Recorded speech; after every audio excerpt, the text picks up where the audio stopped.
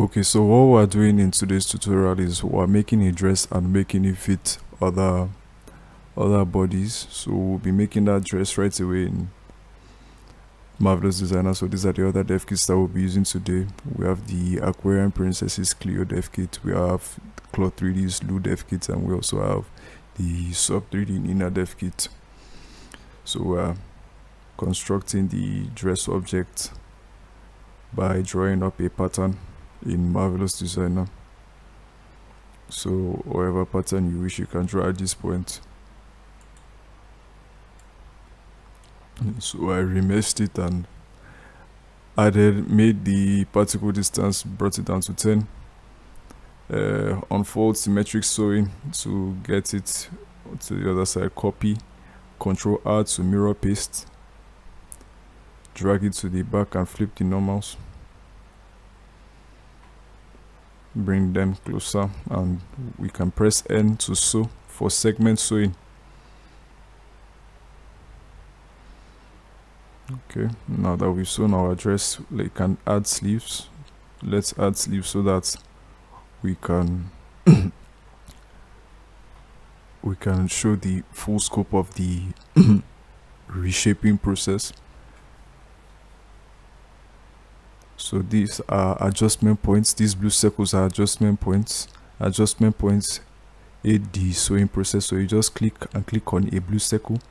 The green cylinders are bounding volumes. They are guides for the adjustment points. So remember, you just click your pattern and click on an adjustment point. It's also worth noting that your dev kit may not necessarily come with adjustment points.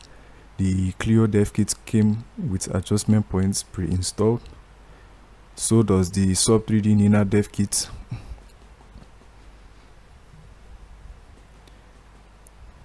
Okay, so what we're doing now is we are mirror pasting our sleeves to the other side, and then we are sewing our sleeves onto the dress object.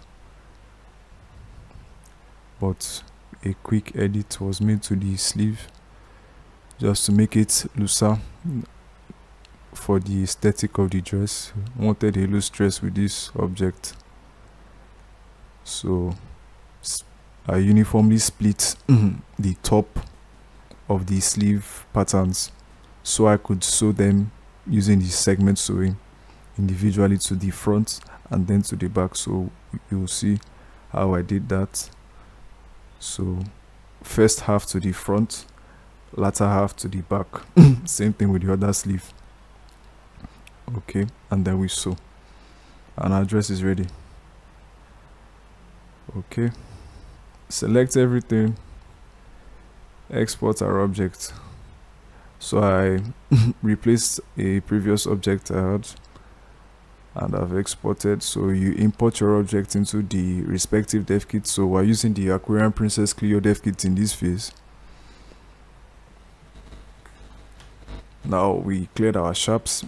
If you did not use the weld option in Marvelous Designer, make sure that you select everything, press M and by distance so that you do not have separate objects. So we're smoothing our points that look sharp. This process may not necessarily apply to you. Okay, now what we're doing is we're transferring our weights from the Aquarian Princess body to the dress. We're testing the results of the weights, checking a weight paint mode, looking out for jagged edges. You can see jagged edges all around the pelvic region. So you select, using your vertex select, you can select everything, all groups, smooth. I use an iteration count of 2. Remember not to overdo it so that you have to prevent clipping. And we're done with the weight transfer process. So now let's fix our UVs. Let's make our UVs cover as much ground. Be sure to select constrain UV constraint to image bounds so that it doesn't bleed out of the bounding box for the UV map area. Cover as much ground with your UVs as possible without touching the edges of the bounding box too much to prevent stitch lines.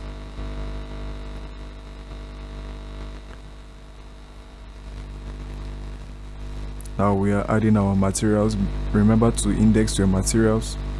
So for example, I have material _1 open brackets 24 close brackets. Remember to use square brackets and not regular brackets.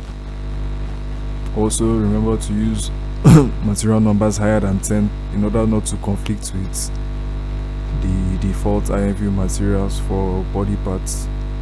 What we're doing here is we're adjusting the viewport display colors of our material so we can see things clearer, and we're exporting just the dress as an FBX, so no rigging aspects are exported yet, just the dress alone.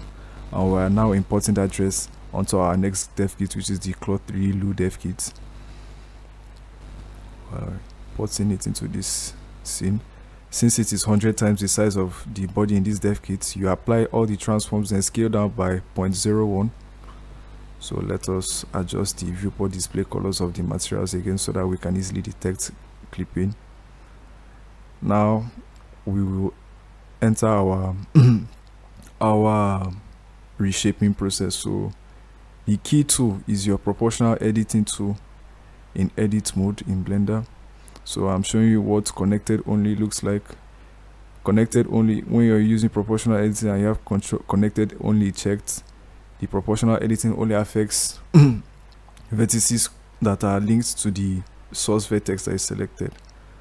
Now that I've shown you that, let's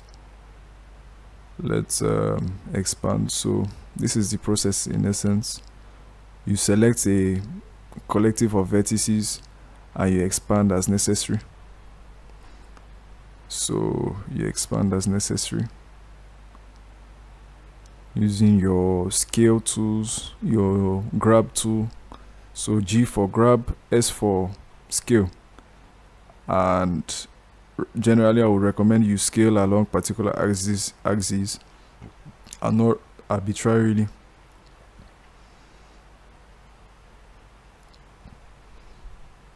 Okay, so I'm making it fit better. And while it may look that we are done with our shaping, you can see that the contour of the dress does not match the contour of the body itself, because the Aquarian Princess mesh has a contoured abdomen area. So we can fix this by using our smooth brush in sculpt mode, Control Tab to sculpt mode, and smooth it out so that it can match the underlying contour. You can use our draw brush to add relief, and then we can equally smooth it out with our smooth brush again for a smoother appearance of the dress mesh. And we're done. Okay, so we're adding the armature. We have transferred our width from the body using the nearest face interpolated setting. You can see we also have jagged edges, so select and smooth. I also use an iteration count of 2 here. So test the weights. This dev kit doesn't come preloaded with poses, so you have to check the weights manually or make your own poses. Now that we've checked the weights, let's move on. So export just the dress again, just the dress as either OBJ or FBX, whatever you desire, but export just the dress. We're now going to re-import this dress into the sub 3D Nina dev kit.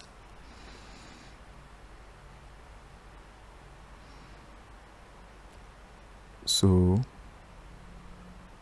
let us adjust the viewport display colors of our material so we can easily detect clipping. You can see clearly already that the bust area and the thigh area and even the sleeve area are clipping glaringly.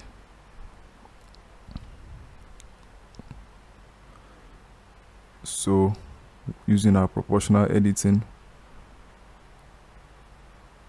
we can make this dress fit this body as appropriate using our scale and grab tools.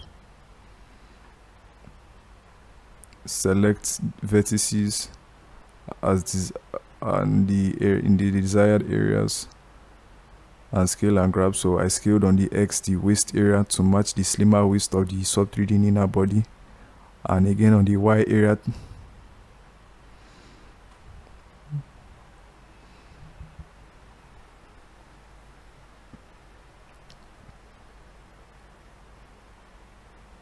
so we're scaling it to match the body's thicker thighs. Okay, bring it out. Generally I would recommend that you start with the body with the least profound protrusions and work your way up to the body with the most profound protrusions. So we're smoothing out areas that look rough. So in this work process, we use the Clio first, then the Lu, and then the Nina body. So this is what the process is like. Transfer our weights to the body using area space interpolated by all layers, and then we equally smooth out all groups. So you can drag the timeline and check for clipping, check the results of the weight transfer.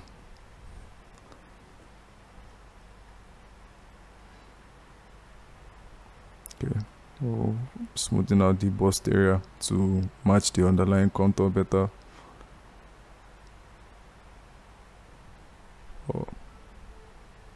Now we're in the shading tab. We are adding destination images to our materials for baking. Since this dev kit has baking enabled, has a light setup for baking, so we're just adding destination images to our materials, and then we've now hit bake.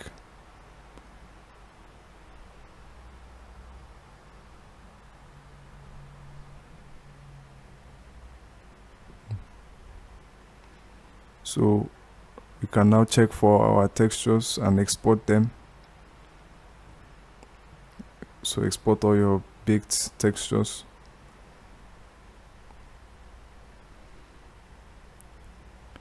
And we're done.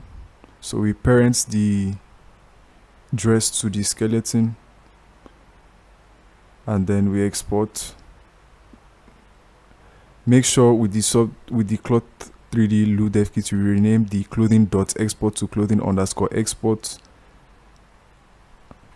Then make sure that it's also the only object in the clothing_export collection, so that the Studio Toolkit export option will work well. We equally exported the aquarium princess body the way that you would classically. And now we have imported the dress for the aquarium princess body.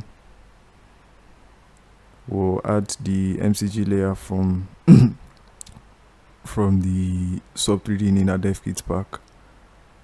Any MCG layer that covers the red part should do.